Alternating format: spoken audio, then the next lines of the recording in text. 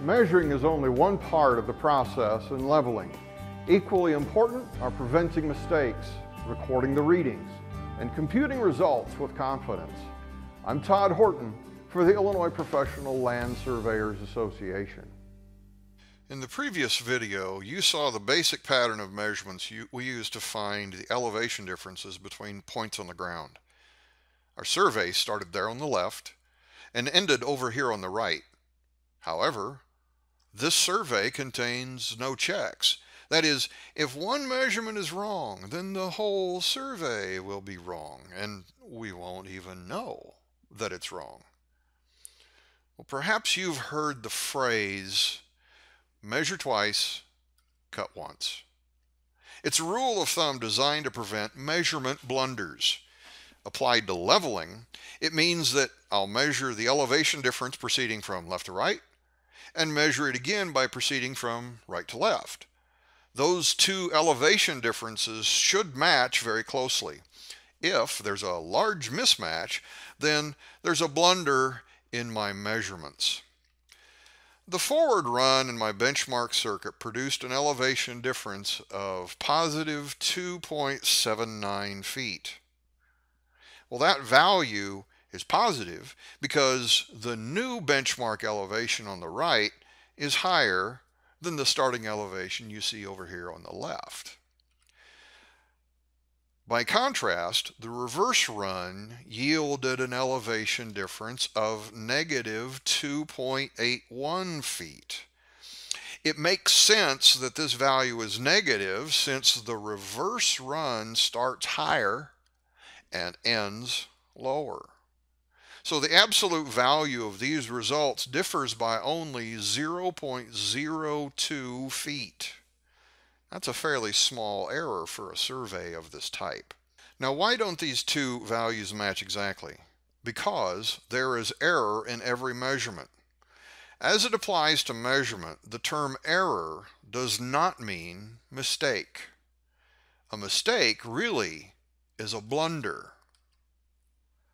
For instance, simply misreading the level rod is a blunder. However, the term error describes the natural random variation in repeated measurement results. If you measure something multiple times, it won't come out exactly the same every time. If you round your reading to the nearest 1/100th of a foot, that rounding is literally an error source. Sometimes you round up, sometimes you round down. If the level rod is not completely vertical at the time of reading, there will be a small error in the measurement.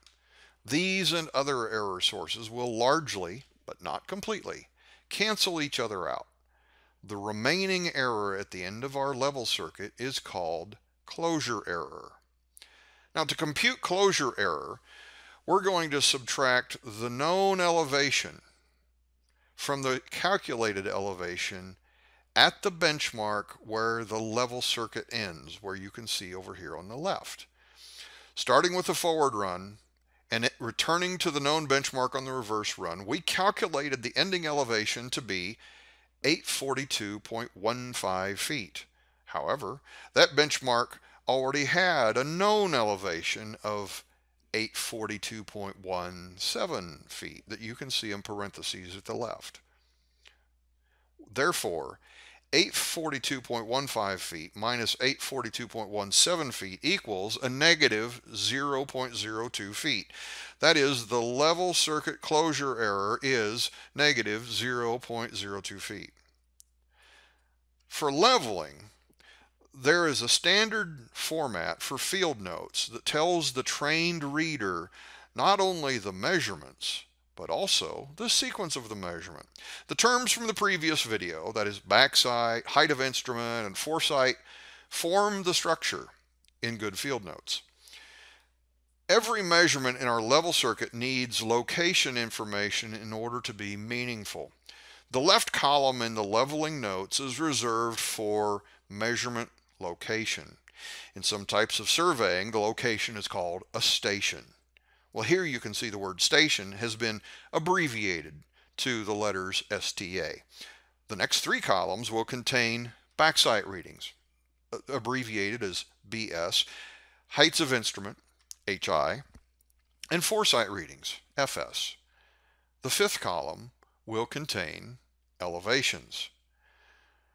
Well, first, we'll set up our instrument where we can see the rod sitting atop the known benchmark. In the notes, we'll record the rod location, in this case, BM for benchmark, in the station column. Since the benchmark elevation is known, we'll record that in the elevation column. Our first rod reading is 4.69 feet.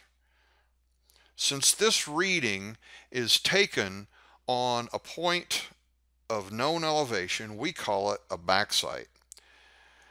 Since the backsight reading was taken with a rod atop the benchmark, we'll record 4.69 feet in the backsight column on the benchmark row.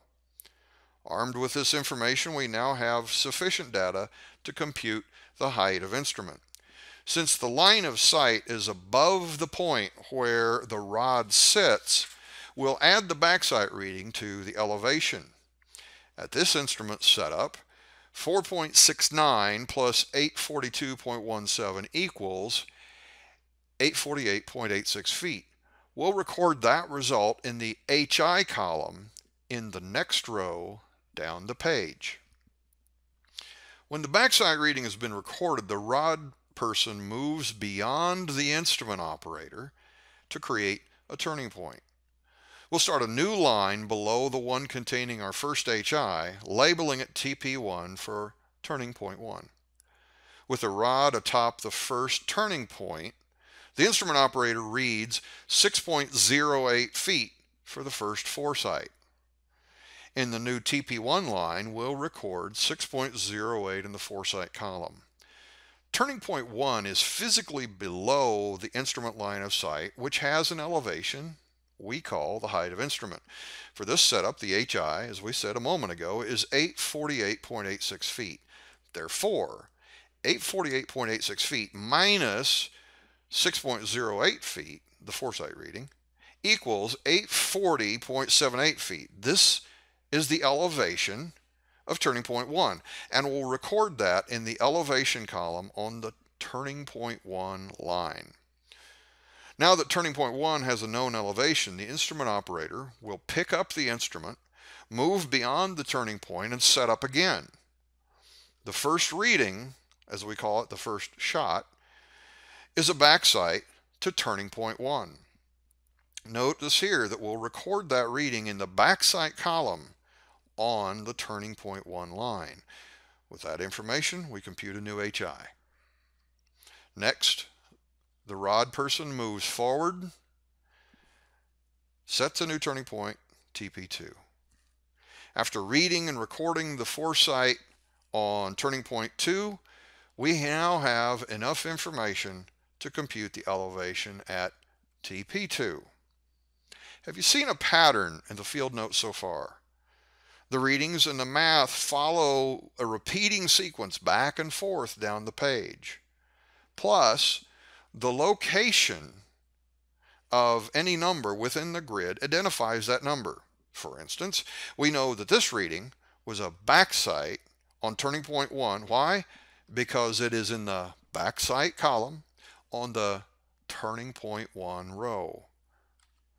This HI corresponds to the setup between the benchmark and turning point 1.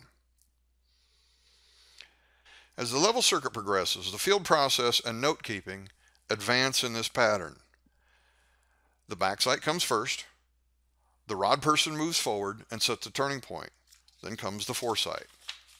After the foresight, the rod person stays put while the instrument operator moves forward, resets the instrument, and repeats the process. In this type of level circuit, there will always be one backsight and one foresight for each setup. The number of HIs in the notes tells us the number of setups in the survey. At the end of the forward run to our new benchmark, we have effectively measured once. That is, we measured the elevation difference between the known benchmark and the new benchmark going forward.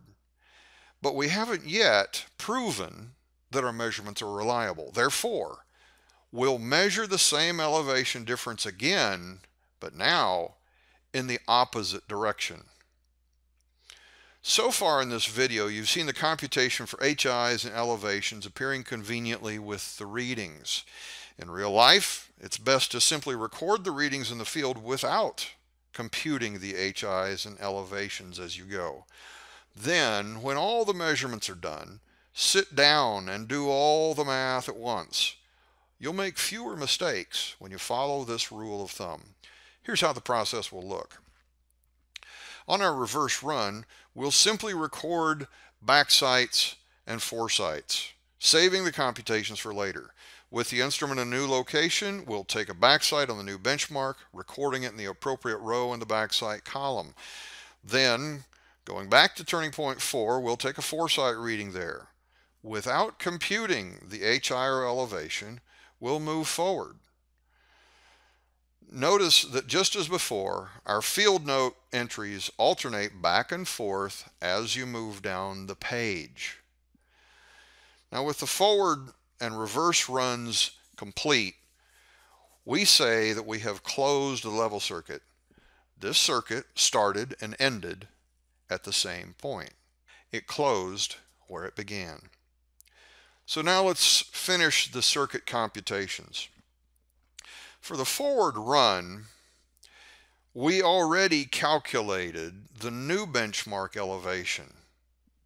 So let's add the next backsight reading to that elevation to get the HI between the new benchmark and turning point 4. Next, we'll subtract the next foresight on turning point 4 to find the elevation on turning point 4 again. Now notice that our notes continue in the upper right corner of the screen here. Notice that below the new TP4 elevation is another number in parentheses. The parentheses around this number indicate that this is a previously determined value. In fact, it is the value we computed from the forward run of the circuit. This shows us then that we have small errors accumulating in our readings. This is a natural consequence of things like rounding our rod readings to the 100th of a foot. This type of check helps us find rod reading errors and math errors. So be sure to compare the elevations from your forward and reverse runs. The computation process continues until we reach the end of the circuit. Here you can see that the two final elevations, that is, original and computed, for the known benchmark differ by 0.02 feet, or 2/100ths of a foot. This is the closure error in the circuit. Well, these numbers look good so far, but we haven't yet proven them to be reliable. We now need to check our arithmetic. It's very easy to blunder simple math, so we'll perform an independent arithmetic check. First, sum up all the foresight readings. In our case, they sum up to 56.99 feet. Then, sum up all the backsight readings. Here, they sum up to 57.01 feet. To complete the arithmetic check, we have a simple sequence. To the starting elevation, that is, the elevation of our known benchmark, let's add the backsight sum and subtract the foresight sum. This result should match the ending elevation you computed in the tabular field notes. If these numbers don't match, then there is a computation blunder somewhere in the process. When that happens, carefully recompute your work until you find and correct the mistake. Equipped with these methods for preventing mistakes and checking your work, you're ready to move forward into more common level circuits. In the next video, we'll explore how to use profile level circuits for mapping surveys. I'm Todd Horton for the Illinois Professional Land Surveyors Association.